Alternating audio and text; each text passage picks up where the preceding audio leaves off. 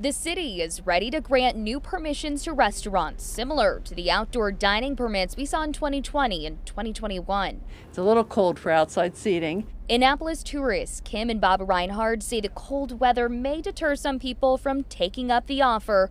They feel comfortable eating indoors. We just had 2 wonderful meals indoors, but the cafe owners seated us at tables that were spaced between, so we were a distance of at least 6 feet or more. Annapolis Mayor Gavin Buckley just signed a 30-day local state of emergency brought on by the high COVID-19 rates in Maryland. One major focus is bringing back outdoor seating. I guess if restaurants can accommodate outside seating and people don't feel comfortable going inside to eat, it's nice to have an option to do either way. That choice to do, yeah.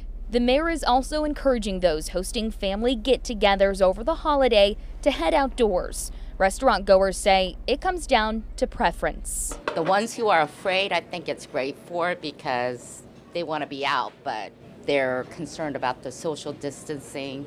I think to have different options is a great thing. We'll likely see an amendment to city code to extend permanently that outdoor seating at the January 10th City Council meeting. Of course, we'll let you know what happens. But for now, live in Annapolis, I'm Tommy Clark, WBAL-TV 11 News.